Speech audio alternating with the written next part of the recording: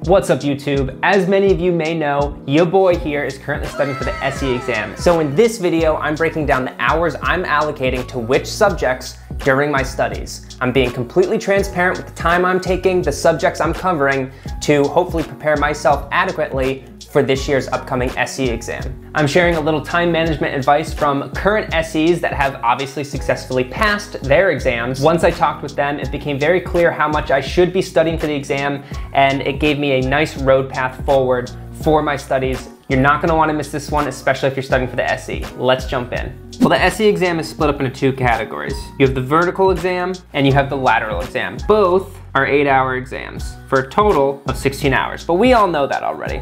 Well, from the advice given to me, relatively speaking, in order for study time, you should allocate 200 hours to studying. That broken up would be 100 and 100 for vertical and for lateral. Now, this coming October, for me, I am only taking the vertical portion of the exam. So I'm allocating roughly 100 hours of study time for myself. As I've mentioned before in a previous short, always check the NCES guidelines first. They break it down into categories for everything that you need to study. Once I reviewed all that, then I created my own categories for myself that just fit better for me. So that's what I'm gonna be describing here now. And for me, that meant 12 categories. And they're as follows. I've split my 12 categories up into two different sections. The green being the morning portion of the exam, and then the blue being the afternoon. The first half of the exam is a 4-hour session, and there's 40 multiple choice problems. And then the afternoon is 4 questions that are open response. So they're essay style questions, and it's just open design. You can elect to sign up for 2 different types of SE exams, one for bridges and one for buildings.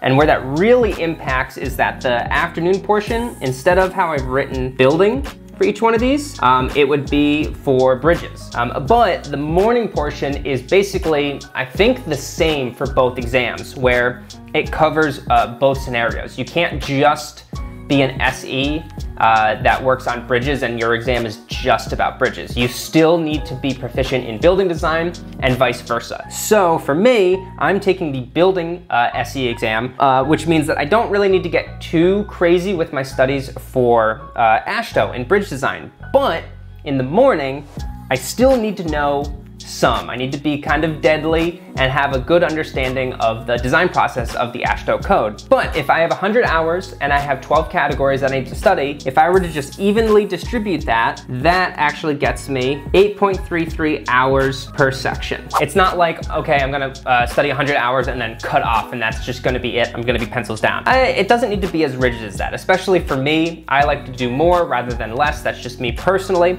But this gives me a good understanding of relatively how long each section I should be studying. And if for some reason I need to study, 20, 30 hours on a specific section, maybe that's a little indicator to me to say, am I not in the right position yet to take this exam? Do I have enough experience? Do I have enough knowledge over time and enough understanding of the built environment to realistically be taking this? That's just one of those little indicators to tell yourself of like, okay, maybe I just don't grasp it enough yet and I need to get more exposure and more experience in the professional field and be around colleagues who have worked in that area for so much longer that can help progress your knowledge before you get into your studies. I have 8 sections I've broken down in the morning.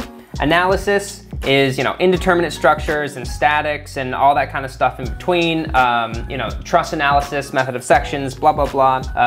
Influence lines, all that kind of stuff that isn't technically a material type. I am rounding up from this number and I'm doing 10 hours as like a standard per section. 10 hours, masonry, 10 hours, concrete, 10 hours, steel, you guessed it, wood, although I'm proficient in wood, you guessed it, another 10 to make sure I just fill in all those nooks and crannies. Light gauge, I am electing to do 5 hours to this. It's not because I'm some master at light gauge. I'm actually not that great at light gauge, but in my opinion, it's a lesser building material that isn't focused on as much. It's gonna suck if I go to the exam and it's like super heavy light gauge design. So I'm taking my chances. I'm gonna know the fundamentals. I'm gonna know the major components that you should know how to design, obviously, how to work my way around the code, but I'm allotting less time to that that to put towards other areas. Bridges, so AASHTO, I'm putting in the 10. And then foundations is a subset that I'm splitting off 100% as well. You have a foundation for every building, obviously, and it also includes like retaining structures. So that I'm allotting 10 hours as well. All in all, that gets me a summation of 70 hours of studying for the morning portion of the exam.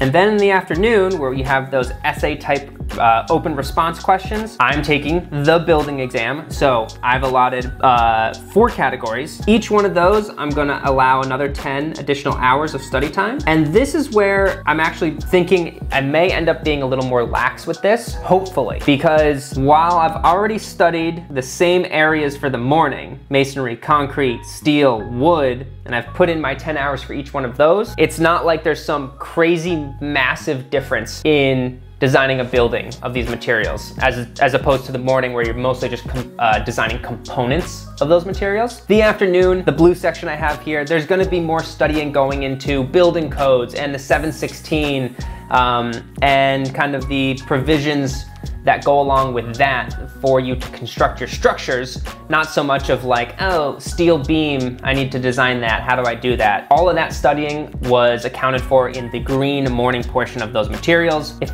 I need less time than 10 hours, it means that I've done good studying for the morning. I just need to brush up on building codes and stuff. But again, that's just another check-in for myself to say, how am I doing with my studies? I think that's a really crucial thing, is to continue to check in diligently with yourself to say, how's it going? You know, whisper in your ear. Is everything going all right? Are you sweating? Have you looked at that sentence and reread it 10 times and you don't understand what's going on? It's those little internal cues you want to make sure that you continuously check in with and be realistic with yourself. That equates to another 40 hours of studying. My life is just fantastic with the amount of studying I'm going to be doing. It's been fun so far, in all honesty, and I'm learning a lot. Cumulative, you might say, well, wait a minute, you're over 100 hours. That's all right. We're at 110 hours. I'm gonna throw in a little extra spicy dish right at the end here, and I'm gonna allot 10 additional hours for practice exams, if I can spell practice. Oh my God. For me, Kestava, we're looking at 120 total hours of study prep for the Gravity SE exam this coming October. Let me know in the comments down below if you think I'm missing something or this may not be the best strategy in your experiences. I'd love to hear other SEs who have passed and those who unfortunately haven't passed the first go around. This is how I'm going to tackle, I'm gonna break it down, and as you see me studying, this is kind of the background behind it. Remember to leave a like. Every like that I get, I will add an additional minute to my study time, so who knows if we can get into the thousands. Well, your boy's gonna be doing a lot more live streams. And if you haven't yet and you enjoy structural engineering and you're an aspiring engineer or you're just looking to fine-tune your own engineering profession, subscribe down below. Join a team of thousands of other engineers from around the world trying to better themselves. Until next time, this is Rich with Team Kestava, and I'll see y'all later. Peace.